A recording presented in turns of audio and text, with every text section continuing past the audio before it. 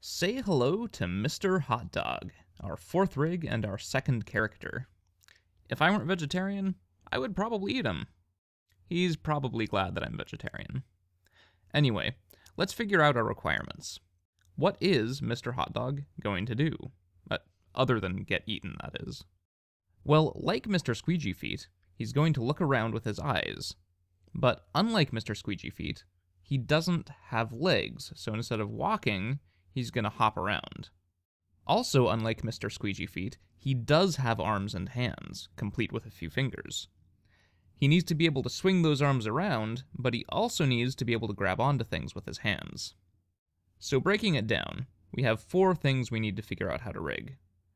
First, his hands and fingers. Second, his body. Third, his eyes. And fourth, his arms. This is going to be fun. Let's get started.